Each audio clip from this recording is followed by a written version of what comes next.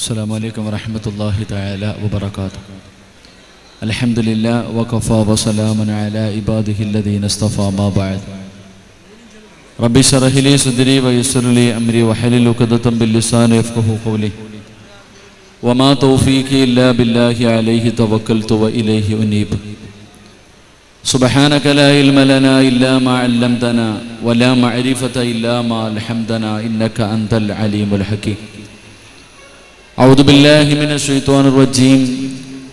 بسم الله الرحمن الرحيم. هم وأزواجهم في ظلال على الأرائك متكئون لهم فيها فاكهة ولهم ما يدعون سلام قولا من رب الرحيم. صدق الله مولانا العظيم.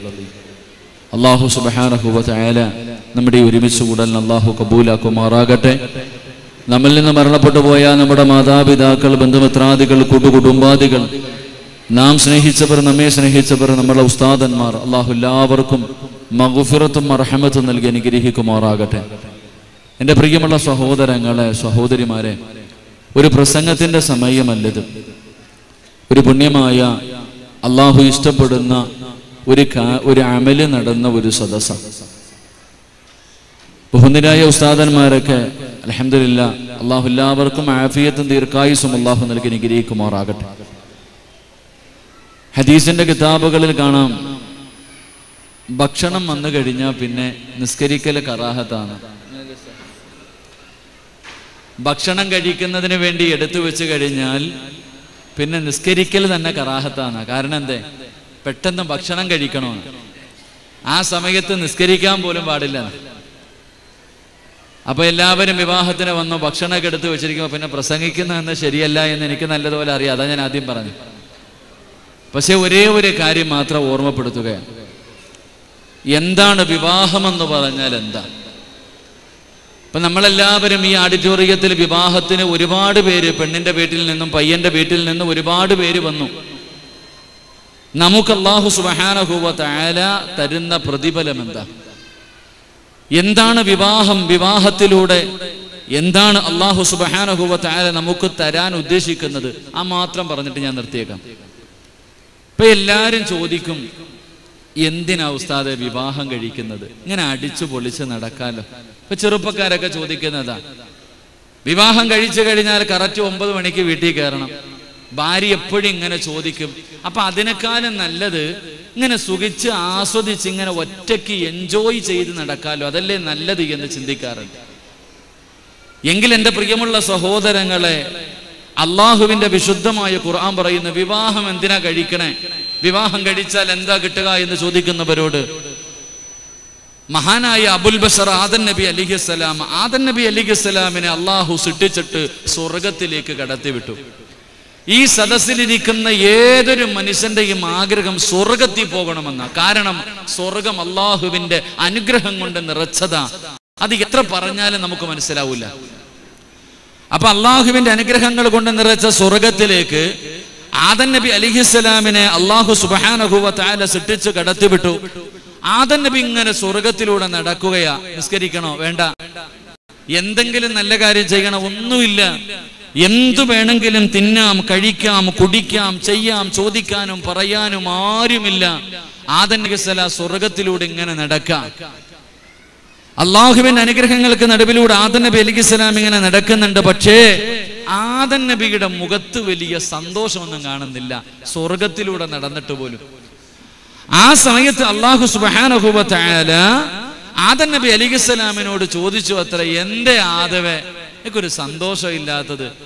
ഈ സ്വർഗത്തിലൂടെ നടന്നിട്ട് പോലും നിനക്കൊരു സന്തോഷമില്ലാത്തത് എന്തേ?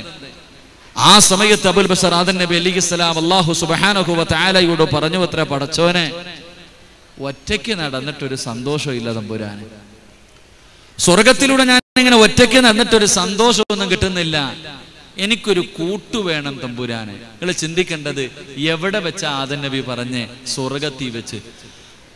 ആ സ്വർഗത്തിലൂടെ ഒറ്റയ്ക്ക് നടന്നിട്ട് എനിക്കൊരു സന്തോഷം കിട്ടുന്നില്ല പടച്ചവനെ, എനിക്കൊരു കൂട്ടു വേണമെന്ന് ആദം നബി അലൈഹിസ്സലാം സ്വർഗത്തിൽ വെച്ച് പറയുകയും അല്ലാഹു സുബ്ഹാനഹു വ തആല അവിടെ നിന്ന് ഒരു ഇണയായി ഹവ്വാ ബീബി റളിയല്ലാഹു തആല അൻഹയെ സൃഷ്ടിച്ചു കൊടുത്തപ്പോഴാണ് ആദം നബിക്ക് സന്തോഷവും സമാധാനവും കിട്ടിയത് എന്ന് ചരിത്രം പറയുമ്പോൾ എന്റെ പ്രിയമുള്ള സഹോദരങ്ങളെ, അള്ളാഹുവിന്റെ പരിശുദ്ധമായ ഖുർആൻ പറയുന്നു, അള്ളാഹുവിന്റെ പരിശുദ്ധമായ ഖുർആൻ പറഞ്ഞു ലിതസ്കുനു ഇലൈഹ. അള്ളാഹുവിന്റെ ഖുർആൻ പറഞ്ഞു വിവാഹം കഴിച്ചാൽ സമാധാനം കിട്ടുമെന്നാ പറഞ്ഞേ. നിനക്ക് സന്തോഷം വേണോ, സമാധാനം വേണോ, ആനന്ദമുള്ള സുഖമുള്ള ഒരു നല്ല ജീവിതം വേണമെങ്കിൽ വിവാഹം കഴിക്കണമെന്നാണ് അള്ളാഹുവിന്റെ വിശുദ്ധമായ ഖുർആൻ പറഞ്ഞത്. അള്ളാഹു നമുക്ക് ഈമാൻ നൽകി അനുഗ്രഹിക്കുമാറാകട്ടെ. അപ്പൊ വിവാഹം കഴിച്ചാൽ സമാധാനം കിട്ടും, സന്തോഷം കിട്ടും, ആനന്ദം. ഈ ആകാശത്തിന്റെ കീഴിലെ ഏറ്റവും സന്തോഷമുള്ള ജീവിതം കുടുംബ ജീവിതമാണെന്ന് ചരിത്രങ്ങൾ നമുക്ക് പഠിപ്പിച്ചു തരുമ്പോ ഈ സദസ്സിൽ നിരന്നിരിക്കുന്ന ആൾക്കാർ ചിന്തിക്കും, അല്ലാഹുവേ, എന്നിട്ട് ഞാൻ പെണ്ണ് കെട്ടിയിട്ട് എൻ്റെ കുടുംബജീവിതത്തിൽ സന്തോഷമില്ലല്ലോ. തന്നെ ഖുർആൻ പറഞ്ഞത്, ചരിത്രം പറയുന്നത് വിവാഹം കഴിച്ചാൽ സന്തോഷം കിട്ടുമെന്ന. എങ്കിലും നമ്മളുടെ പലരുടെയും ജീവിതത്തിൽ ആ സന്തോഷം കിട്ടുന്നില്ല. അപ്പൊ അതിന്റെ കാരണം ഖുർആനിനല്ല തെറ്റുപറ്റിയത്, നമുക്കാ തെറ്റുപറ്റിയ. നമ്മുടെ പോരായ്മകൾ കൊണ്ടാണ്, നമ്മുടെ ജീവിതമാകാത്തത് കൊണ്ടാണ് എൻ്റെ പ്രിയപ്പെട്ട സഹോദരങ്ങളെ നമ്മുടെ ജീവിതത്തിൽ സന്തോഷം കിട്ടാത്തത്. അള്ളാഹു നമുക്ക് നല്ല ജീവിതം നൽകി അനുഗ്രഹിക്കുമാറാകട്ടെ. അള്ളാഹു സന്തോഷവും സമാധാനവുമുള്ള ജീവിതം നൽകി അനുഗ്രഹിക്കുമാറാകട്ടെ. എൻ്റെ പ്രിയമുള്ളവരെ, വിവാഹമെന്ന് പറയുന്നത് ഒരു ഇബാദത്താണ്.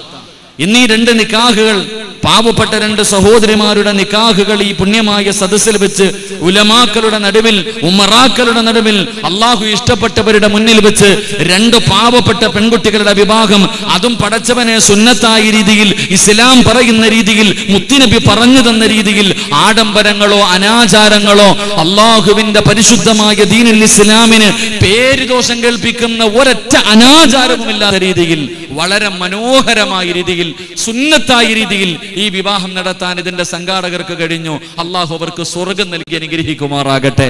കാരണം ഇന്നത്തെ വിവാഹങ്ങൾ എന്താണെന്ന് ഞാൻ പറയാതെ നിങ്ങൾക്കറിയാം. അവനവന്റെ പണക്കൊഴുപ്പ് കാണിക്കാനുള്ള ഒരു വേദിയായി വിവാഹം മാറി. എന്റെ പ്രിയപ്പെട്ട സഹോദരങ്ങളെ, കണ്ടാൽ അത്ഭുതം തോന്നുന്ന, അറപ്പ് തോന്നുന്ന രീതിയിൽ ഇന്നത്തെ വിവാഹത്തിന്റെ ആർഭാടങ്ങൾ നമ്മൾ കണ്ടുകൊണ്ടിരിക്കുന്നു. എന്തെല്ലാം രീതിയിലാ ഗാനമേളകൾ നടത്തുന്നു, ഘോഷയാത്രകൾ നടത്തുന്നു, ആന പുറത്ത് കയറി വരുന്നു. ഇനിയിപ്പോ ഒരു കാലത്ത് കഴുതയുടെ പുറത്തും കയറുമായിരിക്കും. അള്ളാഹു ഈമാൻ നൽകി അനുഗ്രഹിക്കുമാറാകട്ടെ. എവിടെ എത്തി നിൽക്കും നമ്മുടെ സമുദായം? എങ്കിൽ വിവാഹം എന്ന് പറഞ്ഞാൽ എന്താ? എന്റെ പ്രിയപ്പെട്ടവരെ, ലോകത്ത് ആദ്യമായിട്ട് വിവാഹം നടന്നത് അള്ളാഹുവിന്റെ സ്വർഗത്തിൽ വെച്ച. ലോകത്ത് ആദ്യത്തെ വിവാഹം നടന്നത് പടച്ച റബ്ബിന്റെ സ്വർഗത്തിൽ വെച്ച. ഇനി ഏറ്റവും അവസാനത്തെ വിവാഹം നടക്കുന്നതോ അതും സ്വർഗത്തിൽ വെച്ചാണെന്ന് നബിയിനാ റസൂലുള്ളാഹി സ്വല്ലല്ലാഹു അലൈഹി വസല്ലം. സ്വർഗത്തിൽ നിന്ന് തുടങ്ങി സ്വർഗത്തിൽ അവസാനിക്കുന്ന ഒരു അമല നിക്കാഹ്. നിസ്കാരം സ്വർഗത്തിൽ വെച്ചാണ് തുടങ്ങിയേ, സക്കാത്ത് സ്വർഗത്തിൽ വെച്ചാണ് തുടങ്ങിയേ, സദക്ക അവിടെ വെച്ചാണ് തുടങ്ങിയേ, ഹജ്ജ് അവിടെ വെച്ചാണ് തുടങ്ങിയേ, ഖുർആൻ അവിടെ വെച്ചാണ് തുടങ്ങിയ. അല്ല എന്റെ പ്രിയപ്പെട്ടവരെ, ആദ്യത്തെ വിവാഹം അബുൽ ബസർ ആദം നബി അലൈഹിസ്സലാം തന്റെ പ്രിയപ്പെട്ട ഭാര്യയായ ഹവ്വാ ബീബി റളിയല്ലാഹു തആല അൻഹ, ആദ്യത്തെ വിവാഹം സ്വർഗത്തിൽ. ഇനി അവസാനത്തെ വിവാഹം മഹാനായ നബി മുഹമ്മദ് മുസ്തഫ സല്ലല്ലാഹു അലൈഹി വസല്ലമ തങ്ങൾ, ആസിയ ബീബി റളിയല്ലാഹു തആല അൻഹ, മറിയം ബീബി റളിയല്ലാഹു തആല അൻഹ, ഇവരെ വിവാഹം കഴിക്കുന്നത് സ്വർഗത്തിൽ വെച്ചാണെന്ന് ചരിത്രം പറയുമ്പോൾ എന്റെ പ്രിയപ്പെട്ട സഹോദരങ്ങളെ, വിവാഹം എന്ന് പറയുന്നത് ഇബാദത്താ. അപ്പൊ ആ ഇബാദത്തിൽ ഈ സദസ്സിൽ വന്ന ഓരോ മനുഷ്യനും ഇന്ന് നമ്മൾ ഇബാദത്തിന്റെ പ്രതിഫലം കിട്ടുന്നത് ആർക്കാ? വിവാഹത്തിൽ പങ്കെടുക്കുമ്പോ, നിക്കാഹിൽ പങ്കെടുക്കുമ്പോ ഇബാദത്തിന്റെ പ്രതിഫലം കിട്ടുന്നതാർക്കാ?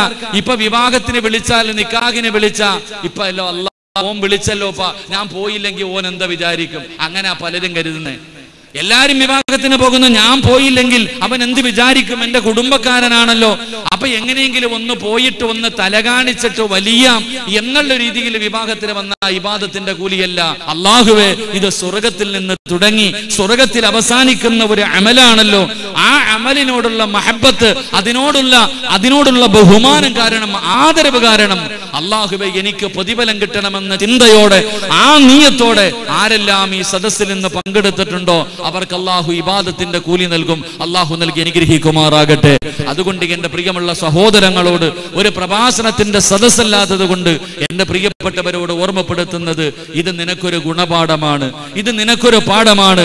എന്റെ പ്രിയപ്പെട്ട ചെറുപ്പക്കാരാ, അള്ളാഹുവിന്റെ ദീന് പറഞ്ഞ രീതിയിൽ വിവാഹം നടത്തിയാൽ അള്ളാഹു നിനക്ക് സന്തോഷവും സമാധാനവുമുള്ള ഒരു ജീവിതം അള്ളാഹു നിനക്ക് തരും.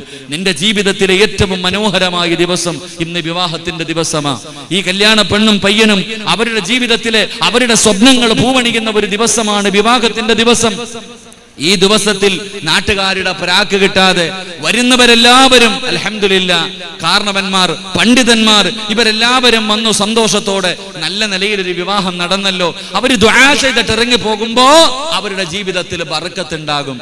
അല്ലാതെ ആഡംബര വിവാഹം നടത്തി ആവശ്യം പോലെ ലക്ഷങ്ങൾ ചെലവഴിച്ചു ഭക്ഷണമുണ്ടാക്കിയിട്ട് വെറുതെ വാരിക്കളഞ്ഞ് റോഡിലൂടെ കോശയാത്രകൾ നടത്തി ഇതുപോലെയുള്ള പ്രവർത്തനങ്ങൾ നടത്തുമ്പോൾ നീ വെച്ചുകൊടുത്ത ഭക്ഷണം തിന്നുന്നവനും നിന്നെ ശപിച്ചിട്ടാ ഇറങ്ങിപ്പോവാ, നിന്നെ പ്രാപിയിട്ടാ ഇറങ്ങിപ്പോവാ. പിന്നെ എങ്ങനെയാ നിങ്ങൾക്കൊരു നല്ല ജീവിതം ഉണ്ടാകുന്നത്? അതുകൊണ്ട് എന്റെ പ്രിയപ്പെട്ട സഹോദരങ്ങളോട്, ഈ നവദമ്പതികളോട് എനിക്ക് പറയാനുള്ളത്, നിങ്ങൾ ഇന്ന് വിവാഹ ജീവിതം തുടങ്ങുകയാ. എന്റെ പ്രിയപ്പെട്ടവരെ, ഏതൊരു മനുഷ്യന്റെയും ആഗ്രഹമാണ് സാലിഹായ സന്താനങ്ങൾ ഉണ്ടാവുക, ദുനിയാവിലും ആഖിറത്തിലും ഉപകരിക്കുന്ന മക്കൾ ഉണ്ടാവുക. ഇത് ഏതൊരു മനുഷ്യന്റെയും ആഗ്രഹമാണ്. മരിച്ചുപോയ ഒരു മനുഷ്യന് പ്രയോജനം ചെയ്യുന്ന അമലുകളായിട്ട് മുത്തുനബി പറഞ്ഞത്, അവിടുന്ന് റസൂലുള്ളാഹി സ്വല്ലല്ലാഹു അലൈഹി വസല്ലമ തങ്ങൾ പറഞ്ഞു, അവിടുന്ന് ദുആ ചെയ്യുന്ന സ്വാലിഹായ സന്താനങ്ങൾ. എന്റെ പ്രിയപ്പെട്ടവരെ, ഏതൊരു മനുഷ്യന്റെയും ആഗ്രഹമാണ് എന്റെ മകൻ എന്റെ മയ്യത്ത് കുളിപ്പിക്കണം, അവൻ എന്റെ മയ്യത്ത് നമസ്കരിക്കണം, എന്റെ ഖബറിന്റെ ചാരത്ത് വന്ന് ദുആ ചെയ്യണം, പ്രായമായി കിടക്കുന്ന കാലത്ത് താങ്ങും തണലുമാകണം, അപ്പൊ എന്നെ നാളെ സ്വർഗത്തിൽ കൊണ്ടുപോകണം. ഇതെല്ലാം ഒരു മാതാവിന്റെയും പിതാവിന്റെയും ആഗ്രഹമാണ്. അള്ളാഹു നമ്മുടെ മക്കളെ സ്വാലിഹീങ്ങളാക്കി തരുമാറാകട്ടെ. അപ്പൊ ഈ വിവാഹം കഴിച്ച നവദമ്പതികളോട് എനിക്ക് പറയാനുള്ളത്, മക്കൾ ഉണ്ടായതിനു ശേഷമല്ല അവരെ നന്നാക്കാൻ നിൽക്കേണ്ടത്. മക്കൾ ഉണ്ടായതിനു ശേഷമല്ല എന്തുണ്ടാക്കേണ്ടത്, സാലിഹായ മക്കളെ കിട്ടാൻ വേണ്ടി ഇരിക്കേണ്ടത്. അത് ഉണ്ടാക്കുന്നതിന് മുമ്പ് തന്നെ പരിശ്രമങ്ങൾ നടത്തണം. ഒന്ന്, എന്റെ പ്രിയപ്പെട്ടവരെ, അള്ളാഹുവിന്റെ വിശുദ്ധമായ ഖുർആൻ പറഞ്ഞു. അള്ളാന്റെ വിശുദ്ധമായ ഖുർആൻ പറഞ്ഞത് എന്തേ പറഞ്ഞത്? നിങ്ങൾ നല്ല കൃഷിയിടത്തിൽ വിളവിറക്കിയാൽ, വിത്തിറക്കിയാൽ നിങ്ങൾക്ക് നല്ല വിളവ് കിട്ടുമെന്ന് അള്ളാഹുവിന്റെ വിശുദ്ധ ഖുർആൻ. അള്ളാഹുവിന്റെ പരിശുദ്ധമായ ഖുർആൻ പറഞ്ഞത്, നല്ല കൃഷിയിടത്തിൽ വിത്തിറക്കിയാലേ നല്ല വിളവ് കിട്ടും. പച്ച മലയാളത്തിൽ പറഞ്ഞ, ഒരു നല്ല ഉമ്മയുടെ വയറ്റിലെ നല്ല ഒരു മകൻ ജനിക്കാറുള്ളൂ എന്ന് അള്ളാഹുവിന്റെ വിശുദ്ധ ഖുർആൻ. അള്ളാഹു നമുക്ക് ഈമാൻ നൽകുമാറാകട്ടെ. അപ്പോ എന്റെ പ്രിയമുള്ളവരെ, ഇവർ രണ്ടുപേരും എന്തായാലും അൽഹംദുലില്ലാ അള്ളാഹുവിനെ ഭയമുള്ള ഒരു പെണ്ണും പയ്യനുമാണ് അവർ രണ്ടുപേരും തെരഞ്ഞെടുത്തു. ഇനി രണ്ട് എന്റെ പ്രിയപ്പെട്ട സഹോദരങ്ങളെ, രണ്ടുപേരും ഇനി ഒരു നല്ല മക്കളെ കമെങ്കിൽ രണ്ടാമത്തെ കാര്യം, നിങ്ങൾ ദുആ ചെയ്യണേ എന്ന് നബിയുനാ റസൂലുള്ളാഹി സ്വല്ലല്ലാഹു അലൈഹി വസല്ലം. എന്റെ പ്രിയപ്പെട്ടവരെ, ദുആ ചെയ്യണം, ദുആ ചെയ്യണം. രണ്ടുപേരും കൂടെ ഇന്ന് മണിയറക്കകത്തേക്ക് കടന്നു പോകുമ്പോ ആ മണിയറക്കകത്ത് ഭാര്യയും ഭർത്താവും 2 റക്അത്ത് നമസ്കരിച്ചിട്ട് പരസ്പരം അപ്പുറം ഇപ്പുറം ഇരുന്നിട്ട് അങ്ങോട്ട് ദുആ ചെയ്യണം. അല്ലാഹുവേ, കരുണക്കടലായ അല്ലാഹുവേ, ഞങ്ങൾക്ക് നീ സ്വാലിഹായ സന്താനങ്ങളെ തരണം. ദുആ ചെയ്യണം മക്കളെ കിട്ടാൻ.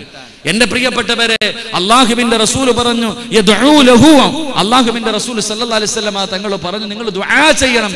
എങ്ങനെ ദുആ ചെയ്യണം? ആര് ദുആ ചെയ്തതുപോലെ മഹദിയായ ഹന്നത്ത് ബീബി റളിയല്ലാഹു തആല അൻഹ, മറിയം ബീബിയുടെ ഉമ്മയായ ഹന്നത്ത് ബീബി റളിയല്ലാഹു തആല അൻഹ ഒരു ഈന്തപ്പന മരത്തിന്റെ ചുവട്ടിൽ ഇങ്ങനെ ഇരിക്കുമ്പോൾ ഒരു തള്ളപ്പക്ഷി അവിടെ തന്റെ വായിൽ ഭക്ഷണവുമായി പറന്നു വന്നിട്ട് തന്റെ കുഞ്ഞിന്റെ വായിലേക്ക് വെച്ചു കൊടുക്കുന്നത് കണ്ടപ്പോ ഹന്നത്ത് ബീബി റളിയല്ലാഹു തആല അൻഹ ദുആ ചെയ്തു, അല്ലാഹുവേ, എനിക്ക് സാലിഹായ സന്താനങ്ങളെ തരണേ അല്ലാ, എനിക്ക് സാലിഹായ സന്താനങ്ങളെ തരണേ അല്ലാ. അവിടുന്ന് ദുആ ചെയ്തു, അല്ലാഹു കൊടുത്തു. മറിയം ബീബി റളിയല്ലാഹു തആല അൻഹ എന്ന് പറയുന്ന ഒരു മനോഹരമായ ഒരു നല്ല മഹദി അല്ലാഹു കൊടുത്ത് അനുഗ്രഹിച്ചു. എന്റെ പ്രിയപ്പെട്ടവരെ, ദുആ ചെയ്യണം. ഈ നവദമ്പതികളോട് എനിക്ക് പറയാനുള്ളത്, മക്കൾ വേണമെന്ന് ആഗ്രഹിക്കുന്ന ഓരോ ചെറുപ്പക്കാരനോടും ഭാര്യയും ഭർത്താവും ദുആ ചെയ്യണം. അങ്ങനെ ദുആ ചെയ്താലേ അല്ലാഹു നിനക്ക് നല്ല സന്താനങ്ങൾ നൽകൂ. അങ്ങനെ ദുആ ചെയ്തിട്ട് കിട്ടിയ മകന് മഹാനായ സക്കരിയ നബി അലൈഹിസ്സലാമിന്റെ പൊന്നുമകൻ യഹ്യ നബി അലൈഹിസ്സലാം. മറിയം ബീബി റളിയല്ലാഹു തആല അൻഹ അല്ലാഹുവേ ബൈത്തുൽ മുഖദ്ദസിന്റെ മിഹ്റാബിനകത്തിരുന്ന് പഴങ്ങൾ കഴിച്ചുകൊണ്ടിരിക്കുമ്പോ സക്കരിയ നബി ചോദിച്ചു, മറിയമേ, ഇതെവിടെ നിന്ന് കിട്ടി? ഈ പഴങ്ങൾ ഈ നാട്ടിൽ കിട്ടാത്ത പഴങ്ങളാ. ഈ സമയത്ത് പ്രത്യേകിച്ച് ഈ പഴം കിട്ടൂല. നിനക്കാരാ ഈ പള്ളിക്കകത്ത് ഈ പഴം കൊണ്ടുവന്നത്? അള്ളാഹുവെ ചരിത്രം പറയുന്നു 9 വയസ്സാണെന്നൊക്കെ പറയുന്നു. മറിയം ബീബി റളിയല്ലാഹു തആല അൻഹ പറഞ്ഞു, എനിക്ക് അള്ളാഹു തന്നതാ, എനിക്ക് അള്ളാഹു തന്നതാ. സക്കരിയ നബിക്ക് മനസ്സിലായി ഈ പെൺകുട്ടി സാധാരണ പെൺകുട്ടിയല്ല. സക്കരിയ നബി അവിടെ നിന്നുകൊണ്ട് ദുആ ചെയ്തു, അല്ലാഹ് സാലിഹായ സന്താനങ്ങളെ നീ എനിക്ക് താ തമ്പുരാനെ, എനിക്കൊരു സാലിഹായ സന്താനത്തിന് താ തമ്പുരാനെ. അവിടെ നിന്ന് ദുആ ചെയ്തു. വീട്ടിലേക്ക് കടന്നു ചെന്നിട്ട് ഭാര്യയോട് പറഞ്ഞു, പെണ്ണേ നീ പ്രസവിക്കും, നീ ഗർഭിണിയാവാൻ പോകാ. അപ്പൊ ഭാര്യ ചോദിച്ചു, അത്രേ ഈ കിളവിയായ ഞാനാണോ പ്രസവിക്കാൻ പോണേന്ന്? എന്റെ പ്രിയമുള്ളവരെ, ചരിത്രം പറഞ്ഞു അള്ളാഹു ഒരു മകനെ കൊടുത്തു, യഹിയ നബി അലൈഹിസ്സലാം. അള്ളയാ പേരിട്ടെ. ആ മകന് പേരിട്ടത് അല്ലാഹുവാ. നിങ്ങൾ ചിന്തിച്ചു നോക്ക്, യഹിയ എന്ന് പേരിട്ടു. അവസാനം ചരിത്രം പറയുന്നു, ആ യഹിയ നബി അലൈഹിസ്സലാമിനെ ഒരു ദിവസം കാണാതെ വന്നപ്പോ വാപ്പ തെരഞ്ഞു നടക്കുക. രാവിലെ മുതൽ വൈകുന്നേരം വരെ തെരഞ്ഞു, തന്റെ മകനെ കാണുന്നില്ല. അവസാനം ബൈത്തുൽ മുഖദ്ദസിൽ പോയി എന്നിട്ട് ദുആ ചെയ്തു, അല്ലാഹ് വയസ്സാം കാലത്ത് നീ എനിക്ക് തന്നതാ, എനിക്ക് അവനെ വേണം തമ്പുരാനെ. ദുആ ചെയ്തു. തിരിച്ചിങ്ങനെ നടന്നു വരുമ്പോ ഒരു ഖബർസ്ഥാനിൽ നിന്നൊരു കുഞ്ഞിന്റെ കരച്ചിൽ കേൾക്കുകയാണ്. പള്ളിപ്പറമ്പിൽ നിന്നൊരു ഖബറൻകാട്ടിൽ നിന്നൊരു കരച്ചിൽ കേൾക്കുന്നു. സക്കരിയ നബി അലൈഹിസ്സലാം ഈ കരച്ചിൽ കേൾക്കുന്ന ഭാഗത്തേക്ക് പോയി നോക്കുമ്പോ ഒരു പഴയ ഇടിഞ്ഞ ഖബറിന്റെ അകത്തിരുന്നിട്ട് ഈ മോൻ കരഞ്ഞോണ്ടിരിക്കുക.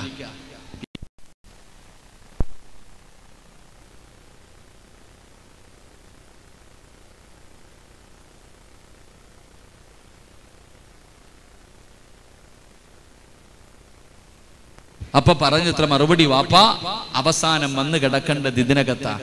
11ാമത്തെ വയസ്സിൽ ഖബറിന്റെ അകത്ത് ഇറങ്ങിയിരുന്ന് കരയുന്ന ഒരു മകൻ, ആ മകന്റെ മുന്നിൽ നിന്നിട്ട് വാപ്പ കരഞ്ഞുപോയെന്ന് ചരിത്രം പഠിപ്പിക്കുമ്പോ എന്റെ പ്രിയപ്പെട്ടവരോട് പറയുന്നത്, മക്കളെ കിട്ടണമെങ്കിൽ, സാലിഹായ മക്കളെ കിട്ടണമെങ്കിൽ രണ്ടാമത്തെ കാര്യം നിങ്ങൾ ദുആ ചെയ്തിട്ടേ ജീവിതം തുടങ്ങാവൂ എന്ന് നബിയുനാ റസൂലുള്ളാഹി സ്വല്ലല്ലാഹു അലൈഹി വസല്ലം. 3 ഞാൻ വിശദീകരിക്കുന്നില്ല, ഇന്നത്തെ ഒറ്റ രാത്രിയല്ലേ ഉള്ളൂ, അതുകൊണ്ട് ഞാൻ വിശദീകരിക്കുന്നില്ല. 3 എന്റെ പ്രിയപ്പെട്ടവരെ, നിയ്യത്ത് നന്നാക്കണമെന്ന് നബിയുനാ റസൂലുള്ളാഹി സ്വല്ലല്ലാഹു അലൈഹി വസല്ലം. ഇന്നമൽ അഅമാലു ബിന്നിയാത്ത്, നിയ്യത്തിന്റെ അടിസ്ഥാനത്തിലാണ് എല്ലാ അമലുകളും പരിഗണിക്കുന്നത്.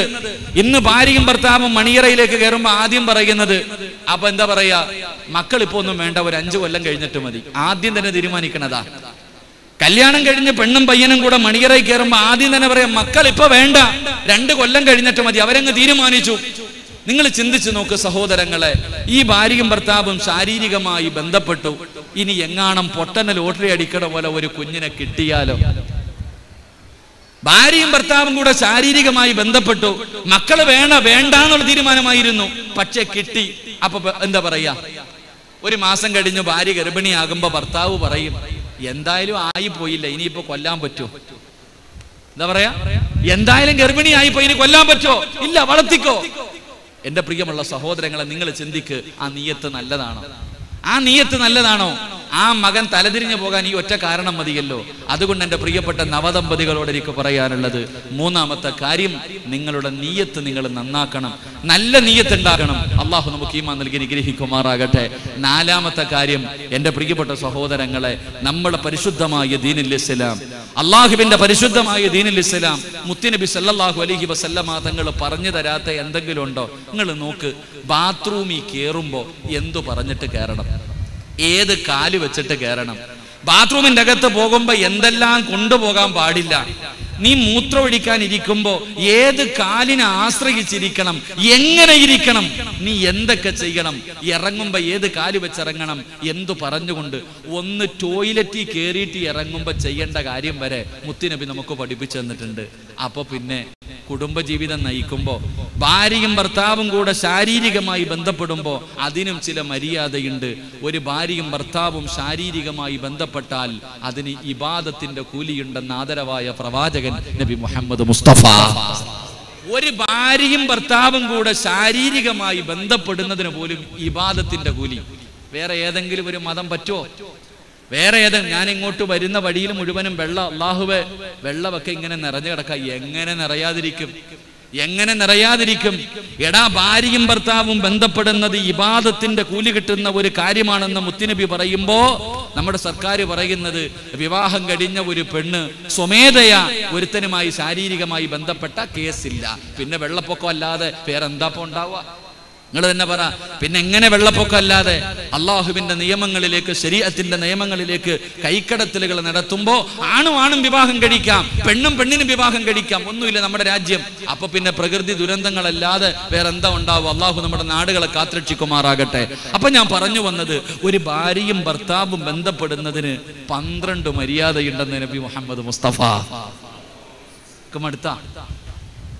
മടുത്ത നിർത്താറായ? സത്യം പറഞ്ഞ എനിക്ക് നല്ല പനിയുണ്ട്. എൻ്റെ കുടുംബത്തിൽ എൻ്റെ ഇളയ മകന് തുടങ്ങി, രണ്ടാമത്തെ മകനായി, ഭാര്യയായി, അവസാനം എനിക്കും. എല്ലാവർക്കും പനി. 2 ടാബ്ലറ്റ് കഴിച്ചിട്ടുണ്ട്, അതിൻ്റെ പവർ തീരുന്നവരെ. ഞാനാണെങ്കിൽ ഇന്നലെ രാത്രി പരിപാടിക്ക് വരാൻ വേണ്ടി രാജധാനിയിൽ ട്രെയിൻ ടിക്കറ്റ് എടുത്ത് റെയിൽവേ സ്റ്റേഷനിൽ ചെന്നപ്പോൾ പറയുന്ന ട്രെയിൻ ഇല്ല, മംഗലാപുരത്തേക്ക് ട്രെയിൻ ഇല്ല, പാലക്കാട് വഴി പോവാന്ന്. സംഘാടകരെ വിളിച്ചപ്പോൾ കരയാൻ തുടങ്ങി. അടുത്ത ട്രെയിൻ വരുന്നത് വരെ കാത്തു നിന്നു. ചോദിച്ചോ പറഞ്ഞു, എൻ്റെ പൊന്നുസ്താദെ ഇല്ല, നിങ്ങൾ വെറുതെ കയറി നിൽക്കും. അവസാനം ഞാനിങ്ങനെ എത്ര കിടന്ന് കഷ്ടപ്പെട്ട് പനിയാണെങ്കിലും ഈ നല്ല ഒരു കാര്യത്തിന് വന്ന് പങ്കെടുക്കണം എന്നുള്ള ആഗ്രഹം കൊണ്ട് അള്ളാഹു ഇബാദത്തിന്റെ കൂലി നൽകുമാറാകട്ടെ. അള്ളാഹു ഇബാദത്തിന്റെ കൂലി നൽകുമാറാകട്ടെ. ഈ നന്മയ്ക്ക് കൂട്ടുനിന്നതിന്റെ പേരിൽ അള്ളാഹു നമ്മുടെ കുടുംബ ജീവിതത്തിലും അള്ളാഹു ബർക്കത്ത് ചെയ്യുമാറാകട്ടെ. അപ്പൊ ഞാൻ പറഞ്ഞത്, ഒരു ഭാര്യയും ഭർത്താവും ശാരീരികമായി ബന്ധപ്പെടുന്നതിന് ഇബാദത്തിന്റെ കൂലി. അതിന് ഇബാദത്തിന്റെ കൂലി കിട്ടണമെങ്കിൽ 12 മര്യാദകൾ പാലിച്ചുകൊണ്ട് വേണം ഭാര്യയും ഭർത്താവും ബന്ധപ്പെടാൻ. അള്ളാഹു ഈമാൻ നൽകുമാറാകട്ടെ. ഭക്ഷണം വിളമ്പി വെച്ചിരിക്കുന്ന സമയത്ത് 12ഉം പറഞ്ഞ് ബോറടിപ്പിക്കണില്ല.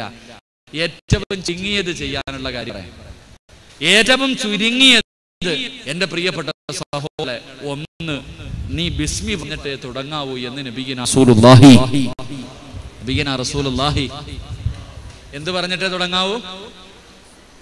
പറ, എന്ത് പറഞ്ഞിട്ടേ തുടങ്ങാവൂ? ഭാര്യയും ഭർത്താവും ശാരീരികമായി ബന്ധപ്പെടുമ്പോ എന്തു പറയണം? ബിസ്മില്ലാഹിർ റഹ്മാനിർ റഹീം. ഓ, ഇങ്ങേർക്ക് വേറെ പണിയൊന്നുമില്ലടാ, ഇപ്പൊ ഇത് പറയാനാ വന്നേ. നിങ്ങൾ ചോദിക്കുമല്ലോ, ഞാൻ മറുപടി പറയാം.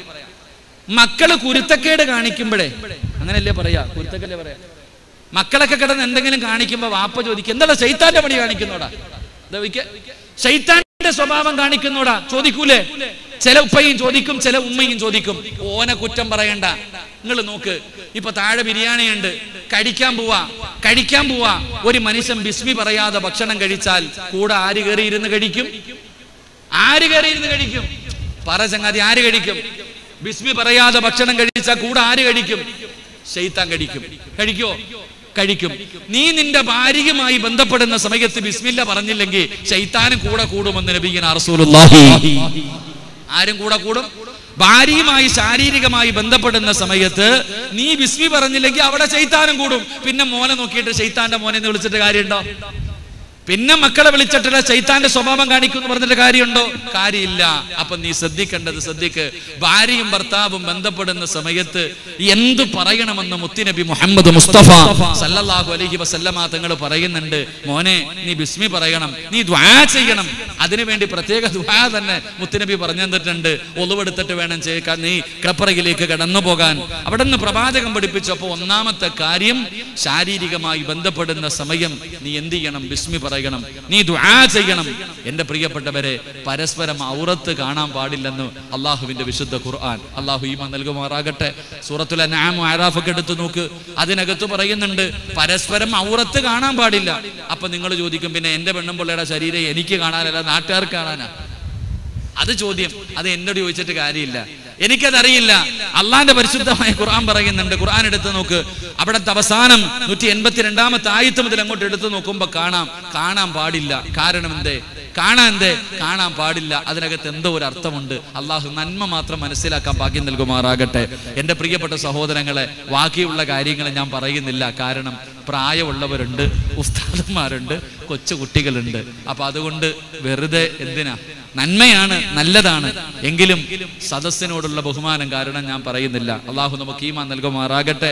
എന്റെ പ്രിയപ്പെട്ടവര്, ഇങ്ങനെയൊക്കെ കഷ്ടപ്പെട്ടാലേ ഒരു നല്ല മോനെ കിട്ടത്തുള്ളൂ. അതാ ഞാൻ പറഞ്ഞു വന്നേ. അല്ലാതെ ഒറ്റയടിക്ക് മദ്രസയെ കൊണ്ട് വിട്ടിട്ട് നന്നാവടാ എന്ന് പറഞ്ഞാൽ നന്നാവൂല. അപ്പം നന്നാക്കണമെങ്കിൽ എന്റെ പ്രിയപ്പെട്ട, വാഴ നട്ട് കൊലച്ചതിന് ശേഷം വളവിട്ടിട്ട് കാര്യമുണ്ടോ? ഇല്ല. എന്ത് ചെയ്യണം? ആദ്യമേ നോക്കണം. ആദ്യം നീ എന്ത് ചെയ്യണം? നല്ലൊരു കുഴിയെടുത്ത് പാങ്കുളിക്കണം. ഇൻഷാ അല്ലാഹ്. എൻ്റെ പ്രിയമുള്ള സഹോദരങ്ങളെ സഹോദരിമാരെ, വേണ്ടി നിർത്തുക ഇൻഷാ അല്ലാഹ്. ഒരു 5 മിനിറ്റ് കൂടെ ഇൻഷാ അല്ലാഹ് നമുക്ക് ദുആ ചെയ്യണം. എന്നിട്ട് അൽഹംദുലില്ലാഹ്, ഞാൻ 2 വർഷം മുമ്പാണെന്ന് തോന്നുന്നു വഅലിന് വന്നു. അപ്പൊ ഈ സംഘാടകർ ഏകദേശം 11 പെൺകുട്ടികളുടെ വിവാഹത്തിന് വേണ്ടി എല്ലാവിധ സഹായങ്ങളും ചെയ്തു കൊടുക്കാൻ അവരെ കൊണ്ട് കഴിഞ്ഞു. അള്ളാഹു സ്വീകരിക്കുമാറാകട്ടെ. അതൊരു ജാരിയായ സദഖയെ അള്ളാഹു സ്വീകരിക്കുമാറാകട്ടെ. പക്ഷെ ഒരുപാട് പേര് സ്വർണം കൊടുക്കാമൊക്കെ, സ്വർണം എന്നല്ലേ ബംഗാറില്ലേ, ബംഗാറ് കൊടുക്കാമെന്നൊക്കെ ഏറ്റു. പക്ഷെ ഇതുവരെ കണ്ടില്ല എന്ന് സംഘാടകർ പറയുന്നു. അത് അവരും അള്ളാഹും തമ്മിൽ തീർക്കേണ്ട വിഷയമാണ്. അള്ളാഹു അവർക്ക് കടക്കാരായി മരിക്കുന്നവരെ തൊട്ട് അള്ളാഹു കാത്തുരക്ഷിക്കുമാറാകട്ടെ. അതുകൊണ്ട് എൻ്റെ പ്രിയമുള്ള സഹോദരങ്ങളോട് സഹോദരിമാരോട്, എൻ്റെ പ്രിയപ്പെട്ട സഹോദരിമാരെ, നിങ്ങൾ നല്ലതുപോലെ ശ്രദ്ധിക്കണം. പ്രത്യേകിച്ച് ഈ കല്യാണ പെണ്ണ് നിങ്ങൾ മനസ്സിലാക്കേണ്ടത്, കുടുംബജീവിതം അത് ചട്ടിയും കലവുമാകുമ്പോൾ തട്ടിയും മുട്ടിയൊക്കെ കിടക്കും. അത്ര സന്തോഷമുള്ള ഒന്നുമല്ല. ഈ കല്യാണ പെണ്ണിനോടും പയ്യനോടും പറയാനുള്ളത്, ഇപ്പൊ നിങ്ങൾക്ക് വലിയ ഉഷാറാ, ഇപ്പൊ ജീവിതത്തിലേക്ക് കടന്നു കഴിയും. ഒരാഴ്ച കഴിയുമ്പോൾ ചെറുതായിട്ടൊരു മാറ്റമൊക്കെ ഇങ്ങനെ തുടങ്ങും. അത് ജീവിതത്തിന്റെ ഒരു കാര്യം. ഇപ്പൊ ഉദാഹരണം പറഞ്ഞാൽ, ഏതൊരു പയ്യന്റെയും ആഗ്രഹമാണ് എന്ത്? ഞാൻ വരച്ച വരയിൽ എൻ്റെ ഭാര്യ നിൽക്കണം. ഇതൊരാണിന്റെ ആഗ്രഹം. ഏതൊരാണും പറയും. ഇപ്പൊ ഈ വിവാഹം കഴിക്കുന്ന പയ്യന്റെ ഈ മനസ്സിന്റെ ഉള്ളിൽ, ഞാൻ പറയുന്നതിനപ്പുറം എന്റെ ഭാര്യ അനങ്ങാൻ പാടില്ല. ഇത് അവന്റെ ഒരു ആഗ്രഹമാണ്. എന്നാ പയ്യനോട് എനിക്ക് പറയാനുള്ളത്, ഇത് നിന്റെ ആഗ്രഹം മാത്രമാ, നിന്നെ കൊണ്ട് നടക്കൂല. അള്ളാഹു ഈമാൻ നൽകുമാറാകട്ടെ. ഒരാണിനെ കൊണ്ടും പറ്റൂല തന്റെ ഭാര്യ വരച്ച വരെ നിർത്താൻ. പറ്റുമോ? ഒരാണിനെ കൊണ്ടും എത്ര താടി ഉണ്ടെങ്കിലും തഴമ്പുണ്ടെങ്കിലും പറ്റുമോ? എന്റെ ഭാര്യ വരച്ച വരെ നിർത്താൻ എന്നെ കൊണ്ട് പറ്റൂല. കാരണം എന്തേ? അള്ളാഹു പെണ്ണിനെ സൃഷ്ടിച്ചിരിക്കുന്നത് വളഞ്ഞ എല്ലിൽ നിന്നാ. അള്ളാഹു പെണ്ണിനെ സൃഷ്ടിച്ചിരിക്കുന്നത് വളഞ്ഞ എല്ലിൽ നിന്നാ. കൂടുതൽ വളച്ചാലും ഓടിയും, കൂടുതൽ നൂത്താലും ഓടിയും. അപ്പൊ എന്ത് ചെയ്യരുത്? വളക്കുകയും ചെയ്യരുത്, നോക്കുകയും ചെയ്യരുത്. ഇങ്ങനെ കൊണ്ട് നടക്കണം. അതാ ജീവിതം. അള്ളാഹു ഈമാൻ നൽകുമാറാകട്ടെ. അപ്പൊ സഹോദരിമാർക്ക് സന്തോഷമായി. ആണുങ്ങൾ വിചാരിക്കും, ചുമ്മാതല്ല എൻ്റെ ഭാര്യ ഇങ്ങനെയാണ്. എന്റെ പ്രിയമുള്ളവരെ, ഞാൻ പറഞ്ഞതല്ല. മഹാനായ നബി മുഹമ്മദ് മുസ്തഫ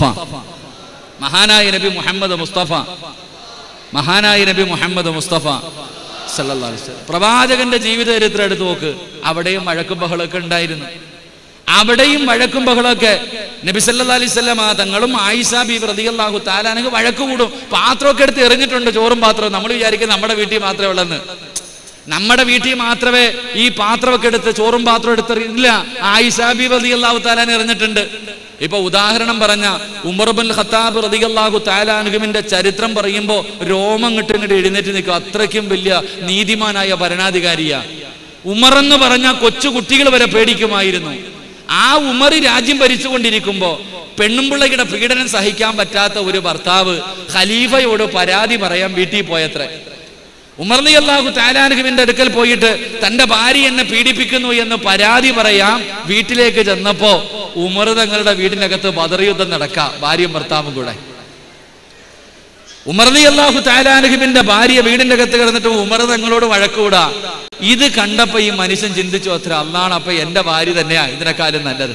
ഇറങ്ങിപ്പോയെന്ന ചരിത്രം ഞാൻ ചിരിക്കാൻ പറഞ്ഞതല്ല. എന്റെ പ്രിയപ്പെട്ടവരെ, പെണ്ണുങ്ങൾക്ക് ചില സ്വഭാവമുണ്ട്. അത് പണ്ട് മുതലേ അങ്ങനെ. ഇപ്പൊ ഉദാഹരണം പറഞ്ഞാൽ, പെണ്ണിന് ഭർത്താവിന്റെ ഉമ്മാനെയും ബാപ്പാനെയും ഒന്നും അത്രയ്ക്ക് അങ്ങോട്ട് പിടിക്കൂല. പക്ഷെ അവളുടെ വാപ്പ, അവളുടെ ഉമ്മ, അവളുടെ കുടുംബക്കാര് വലിയ ഇഷ്ടമാണ്. അത് പണ്ട് മുതലേ അങ്ങനെ, ഇന്ന് മുതലല്ല.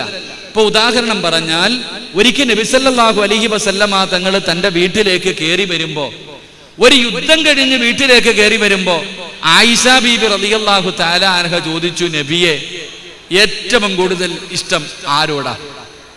ഏതു ഭാര്യയോടാണ് ഏറ്റവും കൂടുതൽ ഇഷ്ടം? നബി സല്ലല്ലാഹു അലൈഹി വസല്ലമ തങ്ങൾ പറഞ്ഞു, എനിക്ക് നിന്നെയാ ഇഷ്ടം.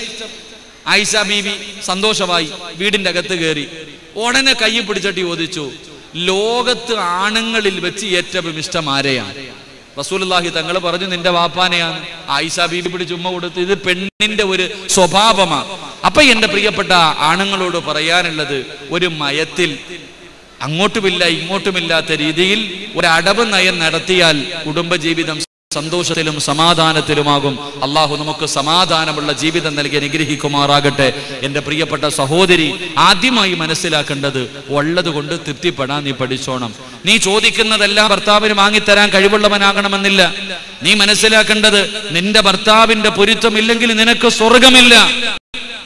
നിന്റെ ഭർത്താവിന്റെ പൊരുത്തമില്ലെങ്കിൽ നിനക്ക് സ്വർഗമില്ല.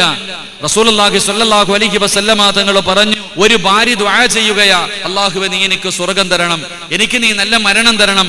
ഈ ദുആ സ്വീകരിക്കണമെങ്കിൽ നീ നിന്റെ ഭർത്താവിന് ദുആ ചെയ്താലേ അല്ലാഹു നിന്റെ ദുആ സ്വീകരിക്കൂ എന്ന് നബിയുനാ റസൂലുള്ളാഹി സ്വല്ലല്ലാഹു അലൈഹി വസല്ലം.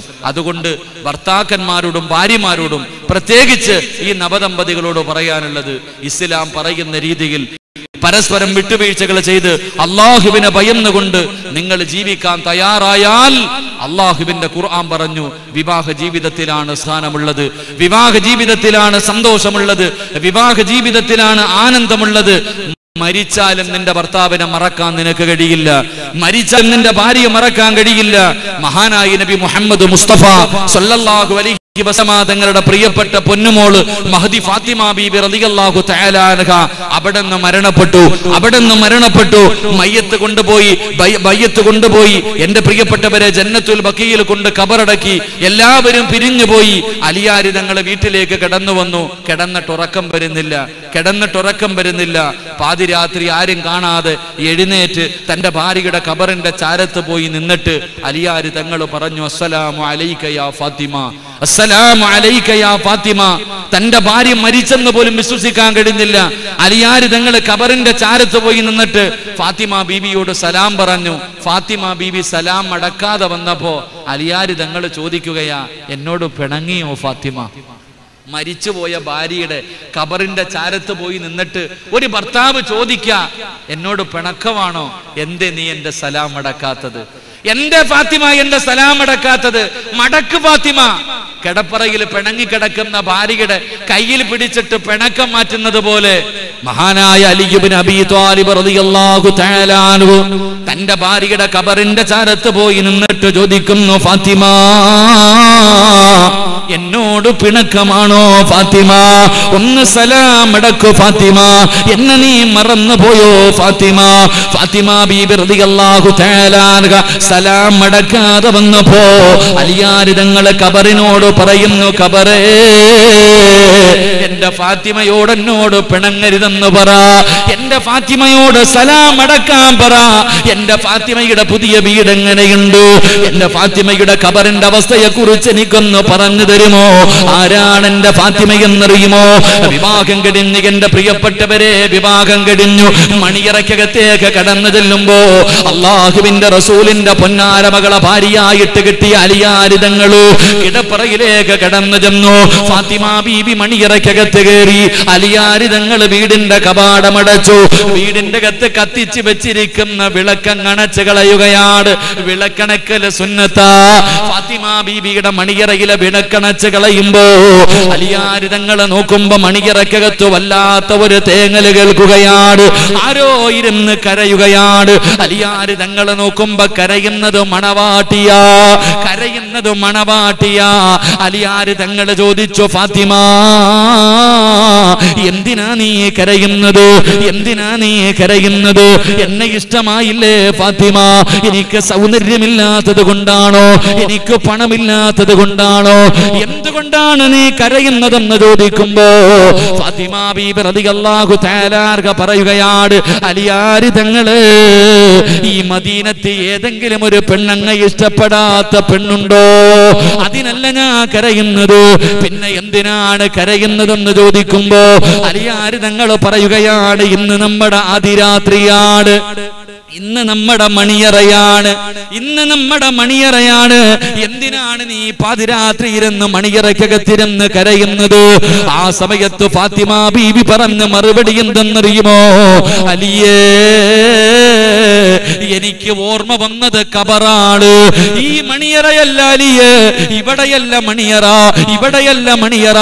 ഈ പെണ്ണിനോടും ഭർത്താവിനോടും എനിക്ക് പറയാനുള്ളത്, നിങ്ങളുടെ വിവാഹത്തിന്റെ അതിരാത്രി ഇന്നല്ല മണിയറ എവിടെയെന്നറിയുമോ? അൽ ഖബറു അവ്വലു മൻസിലിൻ മിൻ മനാസിലിൽ ആഖിറ. പുതുമണവാളനോട് ഒരു പ്രിയപ്പെട്ട ഭാര്യ പറഞ്ഞു കൊടുക്കുകയാണ്, അലിയേ, മണിയറ ഇവിടെയല്ല, മണിയറ ഒരുക്കേണ്ടത് ഇവിടെയല്ല, പിന്നെ എവിടെയാണ് ഒരുക്കേണ്ടതെന്നറിയുമോ? അത് മരണപ്പെട്ട് 3 കഷ്ണം വെള്ള തുണിയിൽ പൊതിഞ്ഞിട്ട് കൊണ്ടുപോയി പള്ളിപ്പറമ്പിലെ ഒരു കുടിക്കകത്ത് കുടിച്ചിടുമ്പോ അതിന്റെ 1ാമത്തെ രാത്രിയുണ്ടല്ലോ, അവിടെയാണ് മണിയറ, അവിടെയാണ് മണിയറ ഒരുക്കേണ്ടത്, അവിടെയാണ് മണവാളനെ പോലെ കിടക്കേണ്ടത്. അതാ വിഭാഗത്തിന്റെ 1ാമത്തെ രാത്രി ഖബറിനെ കുറിച്ച്, ഖബറിന്റെ ഇരുളിനെ കുറിച്ച്, ഖബറിന്റെ ഞെരുക്കത്തെ കുറിച്ച്, ഖബറിന്റെ അദാബിനെ കുറിച്ച്, ഖബറിന്റെ അദാബുകളെ കുറിച്ച്, അതിനകത്തെ പാമ്പുകളും തേളുകളെയും കുറിച്ച് തന്റെ പ്രിയപ്പെട്ട ഭർത്താവിനോട്, ചിരിക്കുന്ന മുഖത്തോടെ മണിയറയിൽ കിടന്നു വന്ന ഭർത്താവിനോട് ഖബറിനെ കുറിച്ച് പറഞ്ഞിട്ട് പറയുന്നു, അലിയേ, നമുക്ക് ആ ആദിരാത്രി സന്തോഷമാക്കാൻ, ഖബർ മണിയറയാക്കാൻ ഇന്ന് രാത്രി മുഴുവനും നമുക്ക് ഇബാദത്ത് ചെയ്യാം. ഒരു ഭാര്യ മണവാട്ടി പറഞ്ഞു കൊടുക്ക, ഖബറിലെ 1ാമത്തെ രാത്രി മണിയറയാക്കാൻ ഇന്ന് ഇബാദത്ത് ചെയ്യാം.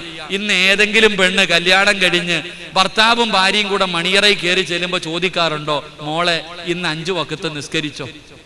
ചോദിക്കാറുണ്ടോ?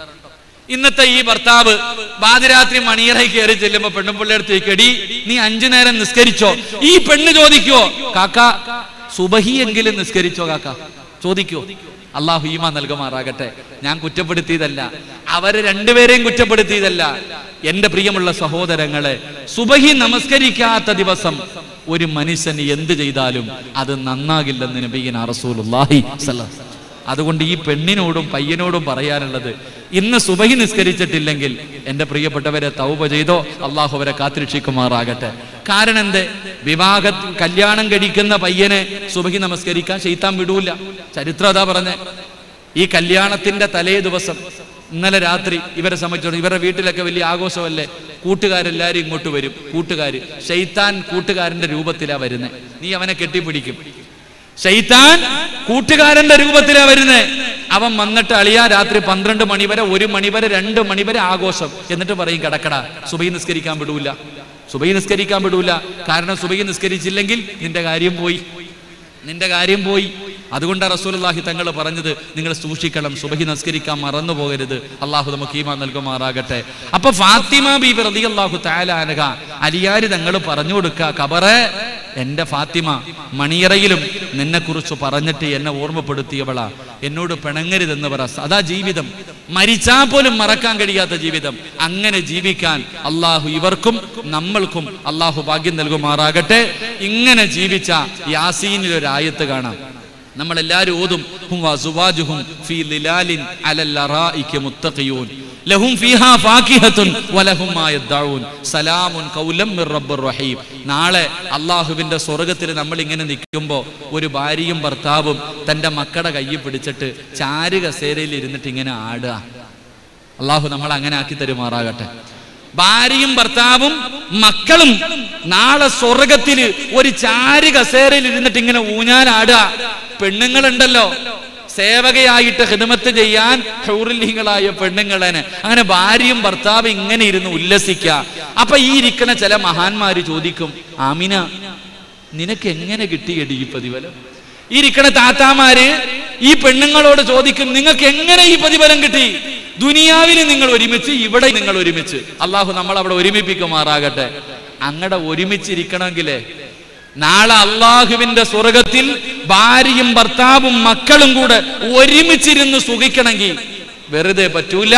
4 കാര്യം ചെയ്യണമെന്ന് നബിയുനാ റസൂലുള്ളാഹി സ്വല്ലല്ലാഹി അലൈഹി വസല്ലം. ഈ ദുനിയാവിൽ ജീവിക്കുമ്പോൾ 4 കാര്യങ്ങൾ ചെയ്ത് സന്തോഷത്തോടെ ജീവിച്ചാൽ അവിടെയും ഒരുമിക്കാം. അള്ളാഹു നമ്മളെയൊക്കെ കുടുംബസമേതം സ്വർഗത്തിൽ ഒരുമിച്ച് കൂടുന്ന വിഭാഗത്തിൽ അള്ളാഹു നമ്മളെയൊക്കെ ഉൾപ്പെടുത്തി അനുഗ്രഹിക്കുമാറാകട്ടെ. അള്ളാഹു ഉൾപ്പെടുത്തി അനുഗ്രഹിക്കുമാറാകട്ടെ. എന്താ അവിടെയും വേണ്ടേ? അവിടെയും വേണോ? ഇവിടത്തെ ഭാര്യയെ സ്വർഗത്തിലും ഭാര്യയായിട്ട് വേണോ? പറ, വേണോ? വേണോന്ന് ആഗ്രഹമുള്ളവരൊക്കെ ഒന്ന് കൈവക്കിക്കേ. ഇവിടത്തെ ഭാര്യയെ സ്വർഗത്തിലും വേണോന്ന് ഉസ്താദന്മാരൊക്കെ കൈവക്കിക്കോ. പെണ്ണുപിള്ള ഉണ്ടെങ്കിൽ കാണുന്നുണ്ടെങ്കിൽ പ്രശ്നമാണ്. ഞാൻ പറഞ്ഞു ചോദിക്കുക, എന്തേ ഇപ്പൊ എല്ലാരും കൈവക്കി നിങ്ങൾ പൊക്കാത്ത? പലരും കൈവക്കാത്ത എന്താ? ഉസ്താദ ഇവള് സ്വർഗത്തിലുണ്ടെങ്കിൽ ഞാൻ അങ്ങോട്ട് പോകുന്നില്ല. അതന്നെ എൻ്റെ ഒരിക്കലും അങ്ങനൊന്നും അല്ല. അവിടെ ചെല്ലുമ്പോൾ അള്ളാഹു നമ്മുടെ ഭാര്യയുടെ സ്വഭാവം മുഴുവനും മാറ്റി ഫ്രഷ് ആക്കി തരും. അവിടെ പോയി അടിച്ചു പൊളിച്ചോണം. അള്ളാഹു പൊളിക്കാൻ ഭാഗ്യം തരുമാറാകട്ടെ. അവിടെ പോയിട്ട് കിടന്ന് അടിച്ചു പൊളിച്ചോണം. അവിടെ നിസ്കരിക്കണോ, ശരീരം മറക്കണോ, ഒന്നും വേണ്ട.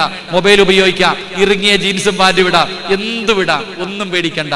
ഇവിടെ സൂക്ഷിച്ചാൽ മതി. ഇവിടെ എന്ത്, പെണ്ണുങ്ങൾ ഫറദയിട്ട് ഹിജാബ് ഇട്ട് കയ്യിലൊക്കെ ഇട്ട് ഇങ്ങനെയൊക്കെ നടക്കാം. പക്ഷെ അവിടെയോ, അവിടെ ഇതൊന്നുമില്ല. ആമിന, നിനക്ക് പൊളിച്ച് നടക്കാം.